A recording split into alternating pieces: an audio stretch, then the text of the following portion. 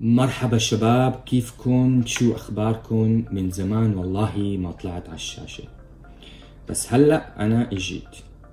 And in this video I'm going to share with you 3 important strategies that I have discovered recently with the students I have been teaching.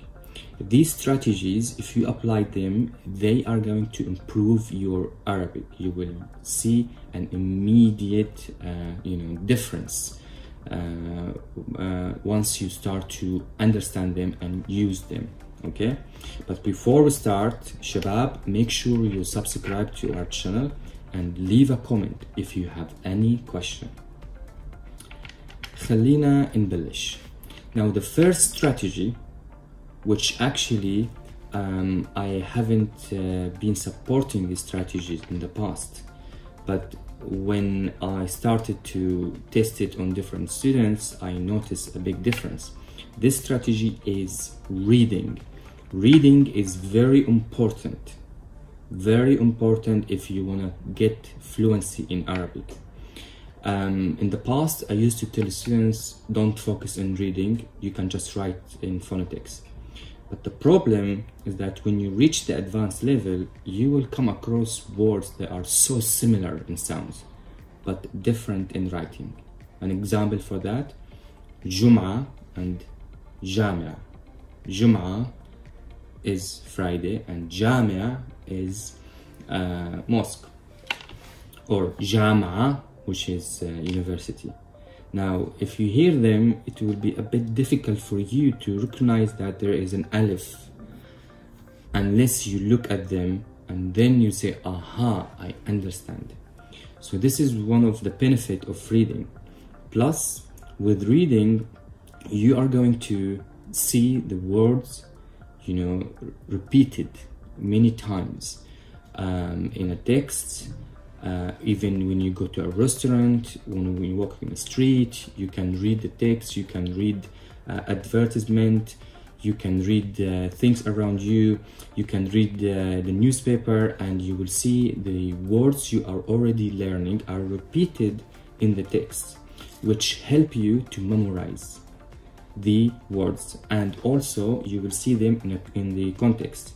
So this is why I encourage you guys to start to improve your reading skills. If you are ignoring this part, try and start to read. But important to read as well in a very systematic way. And this is when I'm going to come to the next strategy, which you need to apply, which is repetition. Repetition is crucial in learning any language. Now, I don't understand why all books in learning Arabic, they don't include this strategy, except our books and method. If you tried Nassra Arabic method or the latest book I wrote, you will find this strategy. Repetition is a key in learning, and this is how the children learn. They learn by listening to the words 100 times from different contexts, and then they can speak. So it's important to reinforce the concept of repetition. So when you are reading something, you need to read text that the words are being repeated. Now, if you are an intermediate student, media Arabic are the best approach, because in media you will find the same situations, the same problems happening every day, so you will find the word repeated. If not, you need to find a book that has this strategy, a repetition strategy. So the words you learn on the first day should be repeated in the let's say next day in a different context. And the best thing about repetition within the context is that you don't need to remember the words. They will come out naturally because you are seeing them in a different context. And that's why repetition makes your life easier. So make sure you learn by repetition. Find books, find great strategies for repetition. Now the last strategy, which is also important, the last one supports the repetition actually strategy, which is listening. So listening is very important. Again, when you are listening, you are hearing the word again and from a different resources, auditory resources, and also help you to memorize the word. And to do that, I would recommend you to watch a TV show, an Arabic TV show, and listen to it maybe every day 10 to 20 minutes. Now I also recommend you to watch it maybe once or twice or 3 times. Like, don't just watch it once and forget about it. When you watch it again, you will learn more. So habituate yourself on the idea of listening through let's say maybe TV shows or some audios or on YouTube's. But I would say you need to keep listening. Even if you don't understand, don't worry.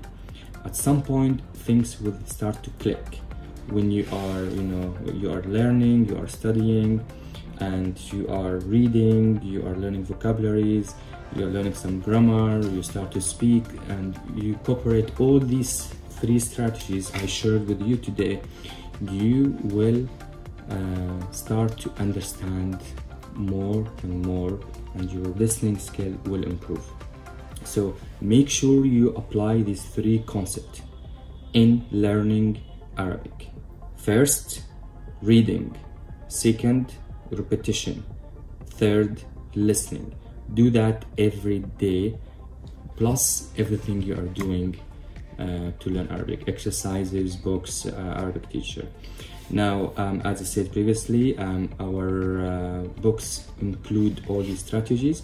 So if you want a good book to learn Arabic, we have the latest books, which on Amazon. And if you want something more, let's say, like a systematic learning, we have NassraArabicMethod.com. Some of you already registered, but if you haven't, I do recommend you will not regret. You will find so much good resources for listening, reading, everything you need to learn Arabic. That's all for today, guys, and I will be seeing you again for another video, another idea, and another day. من تحية يا جماعة.